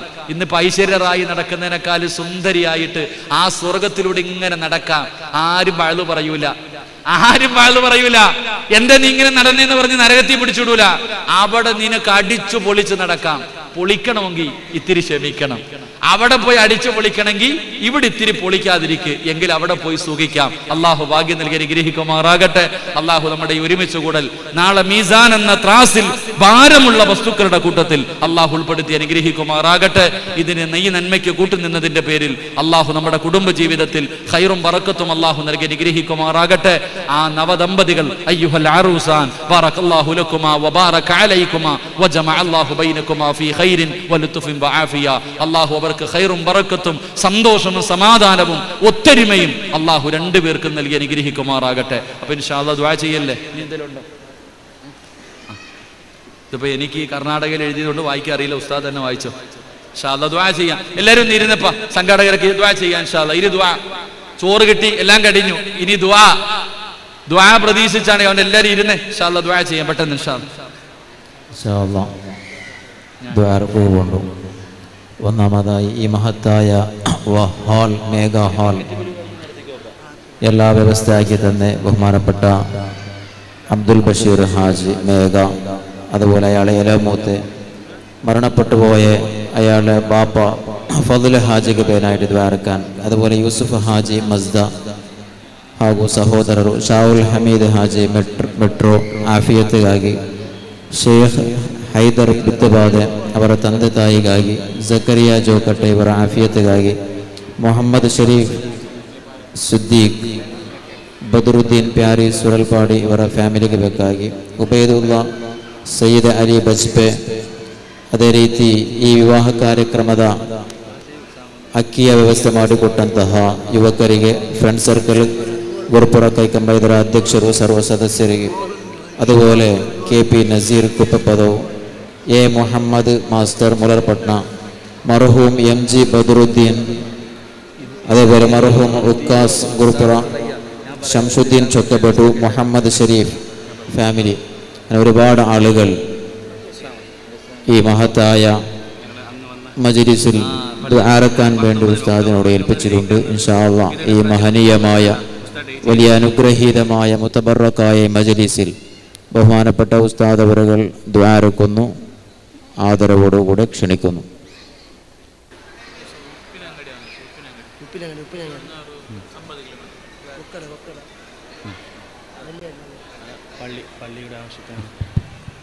ഇൻഷാ അല്ലാഹ് ദുആ ചെയ്യാം.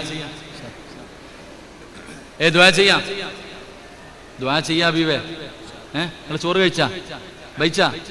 ഞാൻ രാവിലെ കാപ്പി പോലും കുടിച്ചിട്ടില്ല. ഇൻഷാ അല്ലാഹ് ദുആ ചെയ്യാം. ഇൻഷാ അല്ലാഹ് ഉപ്പിലങ്ങാടി ഇല്ലേപ്പാ, ഉപ്പിലങ്ങാടിയിൽ ഇൻഷാ അല്ലാഹ് കൊക്കട ഓഗസ്റ്റ് 19-ാം തീയതി ഇൻഷാ അല്ലാഹ് പ്രഭാഷണമുണ്ട്. എല്ലാവരും പങ്കെടുക്കുക ഇൻഷാ അല്ലാഹ്. അല്ലാഹു വിജയിപ്പിക്കുമാറാകട്ടെ. إن شاء الله دعاء سيام إلى حضرة روح نبينا محمد صلى الله عليه وسلم. الفاتحة. أعوذ بالله من الشيطان الرجيم. بسم الله الرحمن الرحيم. الحمد لله رب العالمين الرحمن الرحيم مالك يوم الدين إياك نعبد وإياك نستعين اهدنا الصراط المستقيم صراط الذين أنعمت عليهم غير المغضوب عليهم ولا الضالين آمين. بسم الله الرحمن الرحيم. قل هو الله أحد الله الصمد لم يلد ولم يولد ولم يكن له كفوا أحد. بسم الله الرحمن الرحيم. قل هو الله أحد الله الصمد لم يلد ولم يولد ولم يكن له كفوا أحد. بسم الله الرحمن الرحيم. قل هو الله أحد الله الصمد لم يلد ولم يولد ولم يكن له كفوا أحد. بسم الله الرحمن الرحيم. قل أعوذ برب الفلق من شر ما خلق ومن شر غاسق إذا وقب ومن شر النفاثات في اللقد ومن شر حاسد إذا حسد. بسم الله الرحمن الرحيم. قل أعوذ برب الناس ملك الناس إله الناس من شر الوسواس الخناس الذي يوسوس في صدور الناس من الجنة والناس. إن شاء الله എല്ലാവരും എഴുന്നേറ്റ് വാ, എല്ലാവരും വാ, ദുആ ചെയ്യാം വാ.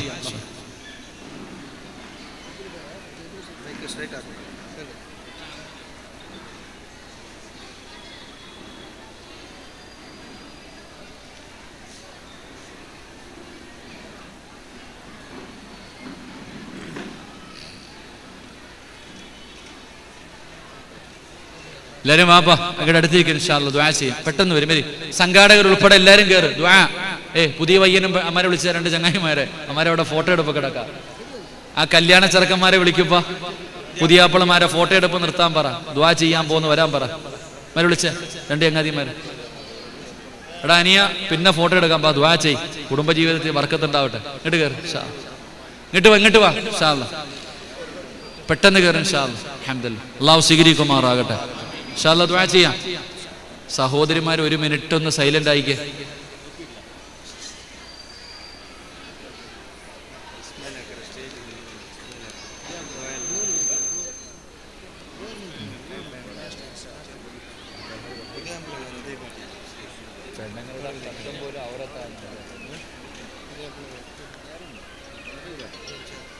താത്താമാര് മോളി വയത് പറയാ കേക്ക.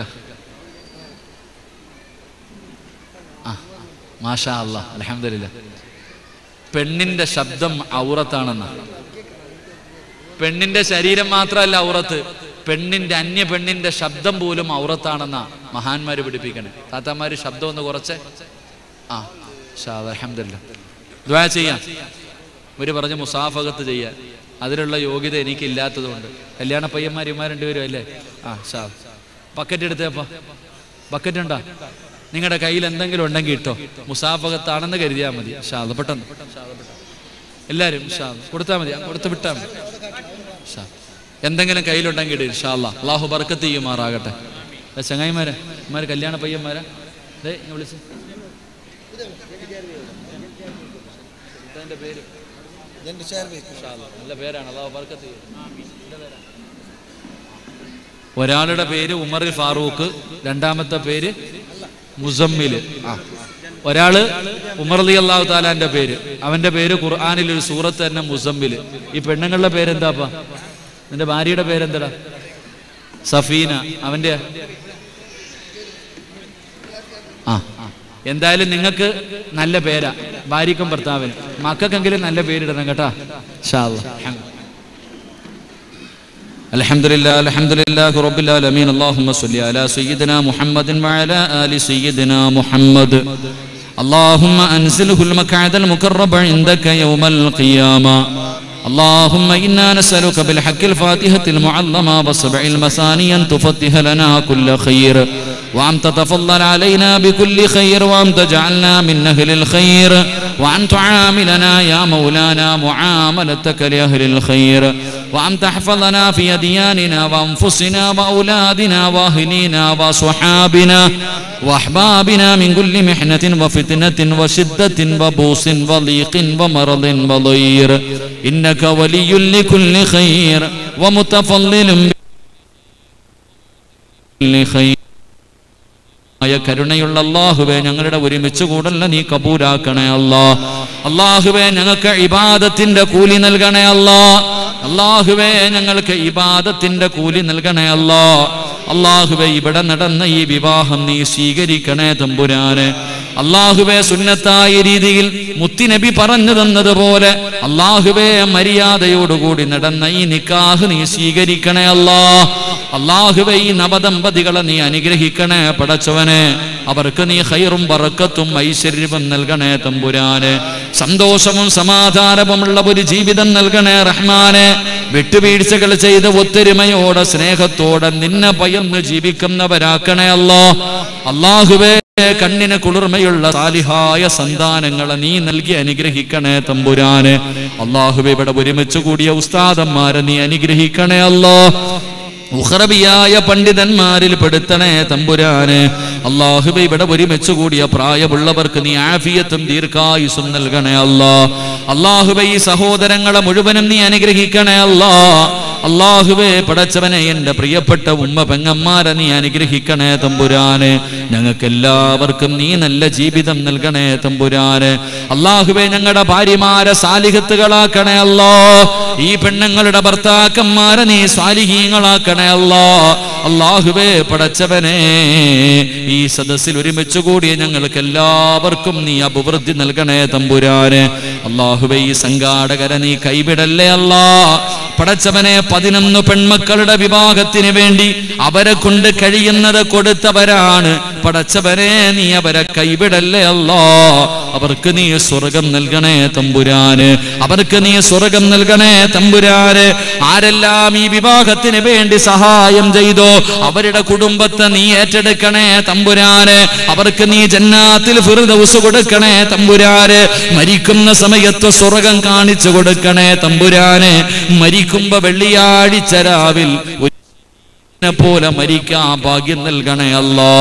അല്ലാഹുവേ പടച്ചവനെ, ആരെല്ലാം എവിടെയെല്ലാം വെച്ച് ദുആ കൊണ്ട് വസിയ്യത്ത് ചെയ്തവരുണ്ടോ എല്ലാവരുടെയും ഹലാലായ മുറാദുകൾ നീ ഹാസിലാക്കണേ അല്ലാ.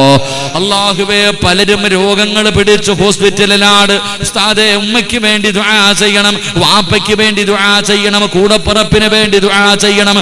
പടച്ചവനെ, മാരകമായി രോഗം പിടിച്ച് കിടക്കുന്നവർക്ക് നീ ശിഫ കൊടുക്കണേ അല്ലാ, ആഫിയത്ത് കൊടുക്കണേ അല്ലാ, വേദന കുറച്ചു കൊടുക്കണേ അല്ലാ. അറുത്തു മുറിക്കുന്ന മാറാ രോഗങ്ങളെ തൊട്ട് ഞങ്ങളെയും ഞങ്ങളുടെ കുടുംബങ്ങളെയും നീ കാത്തിരക്ഷിക്കണേ അല്ലാ. സമ്പാദിച്ചത് മുഴുവനും വിറ്റ് ചികിത്സിച്ചാൽ മാറാത്ത ഒരു രോഗവും തരല്ലേ അല്ലാ. ഈ ദുനിയാവിലിട്ട് നരകിപ്പിക്കല്ല അല്ലാ. മറ്റുള്ളവർക്ക് ഭാരമാകുന്ന ജീവിതം തരല്ലേ അല്ലാ. കിടന്ന് കിടപ്പിൽ കിടന്ന് മലമൂത്ര വിസർജനം നടത്തേണ്ട അവസ്ഥ വരുത്തല്ല റബ്ബേ. കൂടെ കിടന്നവള് നോക്കി നോക്കി മടുത്തു വന്നു മരിച്ചാ മതിയെന്ന് ആഗ്രഹിക്കല്ലേ അല്ലാ. സ്വന്തം മക്കള് വാപ്പയും ഉമ്മയും മരിക്കാൻ വേണ്ടി ദുആ ചെയ്യുന്ന അവസ്ഥ വരെ നീ ഞങ്ങളെ എത്തിക്കല്ലേ അല്ലാ. അല്ലാഹുവേ, ഞങ്ങളുടെ ശരീരത്തിൽ എവിടെയെങ്കിലും ക്യാൻസർ, ട്യൂമർ പോലെയുള്ള മാരകമായ രോഗത്തിന്റെ അണുക്കൾ ഞങ്ങളുടെ ശരീരത്തിലുണ്ടെങ്കിൽ ഈ നന്മയ്ക്ക് കൂട്ടുനിന്നതിന്റെ പേരിൽ ശിഫ നൽകണേ അല്ലാ. കരിച്ചു കളയണേ അല്ലാ, ശിഫയാക്കണേ അല്ലാ, കാത്തിരക്ഷിക്കണേ അല്ലാ. ഞങ്ങളുടെ മക്കൾക്ക് മാരക രോഗം കൊടുക്കല്ലേ അല്ലാ. വേദന സഹിക്കാൻ കഴിയാതെ വീടിന്റെ അകത്ത് കിടന്ന് നിലവിളിക്കുന്നത് കാണേണ്ട അവസ്ഥ തരല്ലേ അല്ലാ. അല്ലാഹുവേ, പെട്ടെന്നുള്ള മരണങ്ങൾ, അപകട മരണങ്ങൾ, ദുർമരണങ്ങൾ ഞങ്ങളെ നീ കാക്കണേ അല്ലാ. അല്ലാഹുവേ, ഞങ്ങളുടെ ആക്കിബത്ത് നീ നന്നാക്കണേ അല്ലാ. പോസ്റ്റ്മോർട്ടം ചെയ്യുന്ന ഒരു മരണം തരല്ലേ അല്ലാ. ഞങ്ങളെ വെട്ടിക്കീറല്ല അല്ലാ, ഞങ്ങളെ നീ വേദനിപ്പിക്കല്ല അല്ലാ. അല്ലാഹുവേ പടച്ചവനെ, ഞങ്ങളെ പെട്ടെന്ന് മരിപ്പിച്ചിട്ട് ഞങ്ങളുടെ മക്കളെ നീ യതീമീങ്ങളാക്കല്ലേ അല്ലാ. അല്ലാഹുവേ, ഞങ്ങൾ പോയാ ഞങ്ങളുടെ മക്കൾക്ക് വേറെ ആരുമില്ല തമ്പുരാനെ. ഞങ്ങളുടെ മക്കളെ നീ യതീമീങ്ങളാക്കല്ലേ അല്ലാ. അല്ലാഹുവേ, ജീവിച്ച് കൊതി തീർന്നിട്ടില്ല റഹ്മാനെ. ഞങ്ങളുടെ ഭാര്യയെ നീ വിധവയാക്കി കളയല്ലേ അല്ലാ. ഞങ്ങളെ പെട്ടെന്ന് മരിപ്പിച്ച് ഞങ്ങളുടെ ഭാര്യയെ നീ വിധവയാക്കല്ലേ അല്ലാ. ഞങ്ങളുടെ ഭാര്യമാർക്ക് നീ ദീർഘായുസ്സും ആഫിയത്തും കൊടുക്കണേ അല്ലാ. ഞങ്ങളുടെ വീടിന്റെ വിളക്കാണ്, നീ അണച്ച് കളയല്ലേ അല്ലാ, നീ അണച്ച് കളയല്ലേ അല്ലാ. പടച്ചവനെ, പരസ്പരം പൊരുത്തം ചോദിച്ചു മരിക്കാൻ ഭാഗ്യം നൽകണേ അല്ലാ. അല്ലാഹുവേ, ഇവരെയും ഞങ്ങളെയും നീ സ്വർഗത്തിലും ജോഡികളാക്കണേ അല്ലാ. ഞങ്ങളെ സ്വർഗത്തിലും ഭാര്യയും ഭർത്താവുമാക്കണേ തമ്പുരാനെ. അല്ലാഹുവേ പടച്ചവനെ, ഇതിനു വേണ്ടി കഷ്ടപ്പെട്ട എല്ലാവർക്കും നല്ല മരണം കൊടുക്കണേ അല്ലാ. ആരെല്ലാം എവിടെയെല്ലാം വെച്ചു ദുആ കൊണ്ട് വസിയ്യത്ത് ചെയ്തോ എല്ലാവരുടെയും ഹലാലായ മുറാദുകൾ നീ ഹാസിലാക്കണേ തമ്പുരാനെ. അല്ലാഹുവേ, എൻ്റെ കൂടെ വന്ന സലീമക്കയും മഹ്മൂദക്കയും രണ്ടുപേരെയും നീ അനുഗ്രഹിക്കണേ അല്ലാ. അല്ലാഹുവേ, അവരുടെ ആഫിയത്ത് കൊടുക്കണേ അല്ലാ. പടച്ചവനെ, പ്രത്യേകിച്ച് മഹ്മൂദക്ക റബ്ബേ, അല്ലാഹുവേ, രോഗത്തിന് നീ ശിഫ കൊടുക്കണേ തമ്പുരാനെ. അല്ലാഹുവേ, നീ ശിഫയാക്കി കൊടുക്കണേ റഹ്മാനെ. അല്ലാഹുവേ പടച്ചവനെ, ആരെല്ലാം എവിടെയെല്ലാം വെച്ച് ദുആ കൊണ്ട് വസിയ്യത്ത് ചെയ്തോ അവരെ നിന്നെ ഏൽപ്പിക്കുകയാ, കൈവിടല്ലേ റഹ്മാനെ. അല്ലാഹുവേ, ഞങ്ങൾക്ക് മരിക്കുന്നതിന് മുമ്പ് ഹജ്ജും ഉംറയും സിയാറത്തും ചെയ്യാ ഞങ്ങൾക്ക് നീ ഭാഗ്യം നൽകണേ തമ്പുരാനെ. ഞങ്ങളുടെ കുടുംബത്തിൽ ആരെല്ലാം മരണപ്പെട്ടു പോയിട്ടുണ്ടോ, പ്രത്യേകിച്ച് ഞങ്ങളുടെ മാതാപിതാക്കൾ, അവരുടെ ഖബർ നീ സ്വർഗവാക്കണേ അല്ലാ. അവരുടെ ഖബർ നീ സ്വർഗമാക്കണേ അല്ലാ. മരിച്ചുപോയവരെ മറക്കുന്ന മക്കളാക്കല്ലേ അല്ലാ. മരിച്ചവരെ മറക്കുന്ന മക്കളാക്കല്ലേ അല്ലാ. ഈ പെണ്ണുങ്ങളെയൊക്കെ കഷ്ടപ്പെട്ട് വളർത്തി ഇവർക്കൊരു ജീവിതം ഉണ്ടാക്കി കൊടുത്ത ഇവരുടെ ഉപ്പാനെയും ഉമ്മാനെയും മറന്നു പോകുന്ന മക്കളാക്കല്ലേ അല്ലാ. അല്ലാഹുവേ, വിവാഹം കഴിക്കാത്ത ഒരുപാട് ആണുങ്ങളും പെണ്ണുങ്ങളുമുണ്ട്. അവർക്ക് നീ ഖൈറായ ജീവിതം കൊടുക്കണേ തമ്പുരാനെ, നല്ല ജീവിതം കൊടുക്കണേ റഹ്മാനെ. അല്ലാഹുവേ, ഈ ദുആയ നീ സ്വീകരിക്കണേ അല്ലാ. ഇത് അവസാനത്തെ ദുആക്കല്ലേ അല്ലാ. ഇത് അവസാനത്തെ ഒരുമിച്ച് കൂട്ടലാക്കല്ലേ അല്ലാ. അല്ലാഹുവേ, ഇത് ഞങ്ങളുടെ തൗബയായി നീ സ്വീകരിക്കണേ തമ്പുരാനെ. അല്ലാഹുമ്മ റബ്ബിർഹംഹുമാ കമാ റബ്ബയാനി സഗീറാ. അല്ലാഹുമ്മ റബ്ബിർഹംഹുമാ കമാ റബ്ബയാനി സഗീറാ. അല്ലാഹുമ്മ റബ്ബിർഹംഹുമാ കമാ റബ്ബൗനാ സിഗാറാ. അല്ലാഹുമ്മ റബ്ബനാ ഹബ് ലനാ മിൻ അസ്വാജിനാ വദുർരിയാതിനാ ഖുർറത അയ്യുൻ വജഅൽനാ ലിൽമുത്തഖീന ഇമാമാ. റബ്ബനാ തഖബ്ബൽ മിന്നാ ഇന്നക അൻതസ് السميع العليم وتب علينا إنك أنت التواب الرحيم. آمين آمين برحمتك يا أرحم الراحمين. صلى الله تعالى وسلم على خير خلقه سيدنا محمد وآله وصحبه أجمعين. سبحان ربك رب العزة عما يصفون وسلام على المرسلين والحمد لله رب العالمين. صلى الله على محمد صلى الله على محمد صلى الله عليه وسلم. اللهم صل على محمد يا ربي صل عليه. ഇൻഷാ അല്ലാഹ് എല്ലാവരും ദുആ ചെയ്യുക. റബ്ബിനെയും കാണാൻ ആയുസ്സ് നൽകട്ടെ. അസ്സലാമു അലൈക്കും വറഹ്മത്തുള്ളാഹി.